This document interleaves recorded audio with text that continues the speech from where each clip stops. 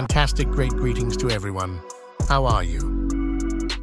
The continuous vehicle is an Alfa Romeo 156. Crafted to go head-to-head with BMW's formidable 3 Series, the Alfa Romeo 156 is a standout. Ever since Fiat took the reins of Alfa Romeo in the 70s, the brand faced its fair share of challenges, struggling to find its unique path to survival. Various attempts, from relying on traditional elements like boxer engines and V6S to experimenting with Fiat platforms, didn't quite hit the mark. The blame? Largely on the product planners. It was high time Alfa embraced its sporty heritage and went toe-to-toe with the likes of BMW and Audi. Fast forward to the realization, and here comes the 156. Though it may share some DNA with the Tipo platform, consider it a breath of fresh air. With a new double wishbones front suspension for BMW-level body control, the 156 ensures a thrilling ride. The steering, with its ultra-quick response and precision, steals the show. Despite a hint of understeer, the 156 allows for some oversteer on throttle, a must-have for any true driver's car. And yes, it's surprisingly supple on the road, a departure from its predecessors. Let's talk engines. No doubts when it comes to Alfa. The twin-spark 16 V series, including the 1.6, 1.8, and 2.0, are marvels. But the real star is the new 24 valves, 2.5 liters V6, boasting 190 HP and 164 lb-ft. Powerful and with a captivating roar, it's a gem. Alfa doesn't joke around. A 6-speed manual for the 2. 5 V6 and a Ferrari-made semi-auto gearbox are in the works. Step inside, and the 156 offers more room than the BMW 3 Series and Audi A4 previous model. Twin sporty dials, a nice-looking steering wheel, and a central console-mounted circular gauge give the cabin a radical and sporty vibe. The best part? Alfa finally got the driving position right, making it a comfortable place for everyone. Now, enter the Alfa Romeo 156 GTA, defying automotive theories with 250 horsepower over the front wheels. It's the front-wheel drive version of BMW M3, even outshining it in driver involvement and emotional character. Accelerating to 60 mph in just 6.0 seconds, the GTA is a force to be reckoned with. The 60-degree V6, stroked from 72.6 to 78 mm, produces 250 horsepower and 221 lb-ft of torque, delivering an unmatched driving experience. Numbers aside, the visual beauty of the V6 is something to behold.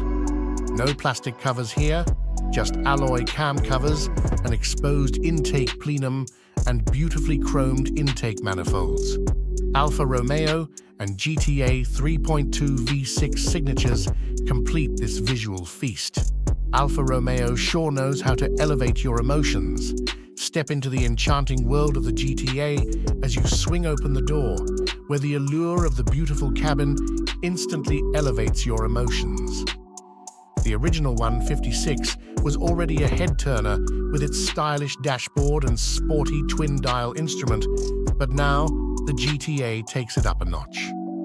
Adorned with the exquisite 3-spoke steering wheel and finely textured, soft-touch plastic surfaces borrowed from the 147, it's seamlessly combined.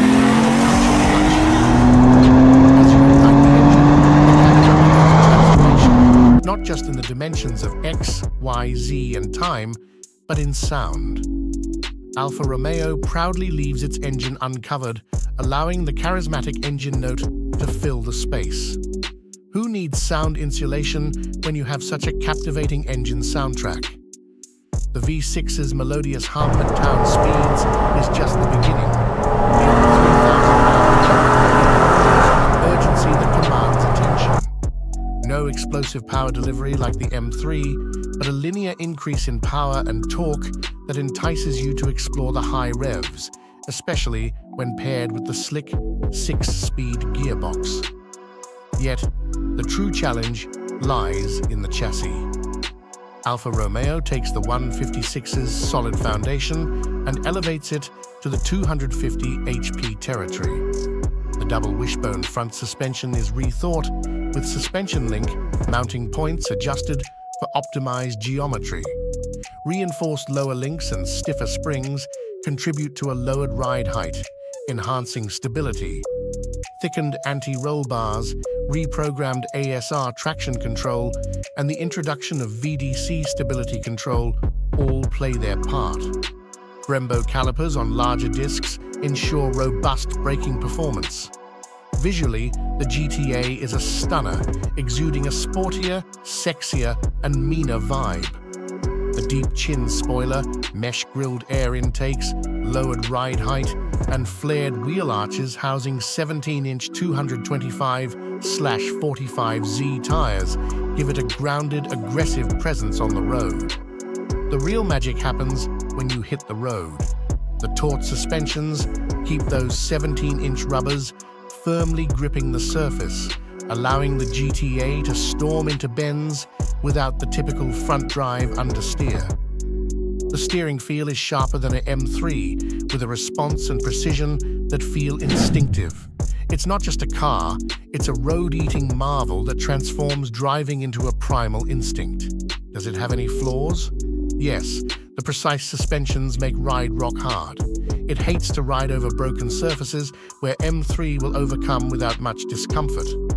Not as hard as Evo 7 though, but I suspect its ride quality will tie with another GTA, the Lancer Evo 7 GTA.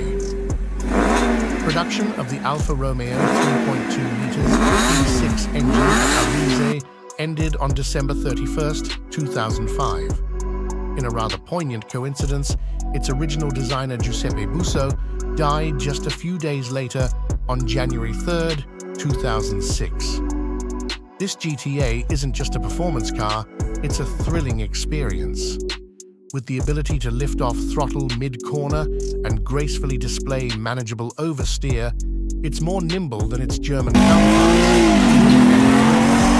Alfa Romeo has crafted a masterpiece that, unlike performance cars, is throttle steerable, making it a more emotional and engaging ride. The stylistic changes made to the GTA merely reflected the technical ones while remaining pleasantly understated.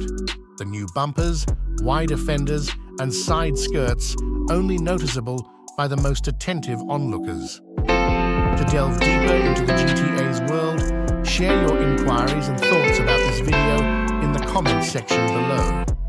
And that's a wrap for now. Don't forget to show some love by liking the video and subscribing to the channel. Until next time, farewell.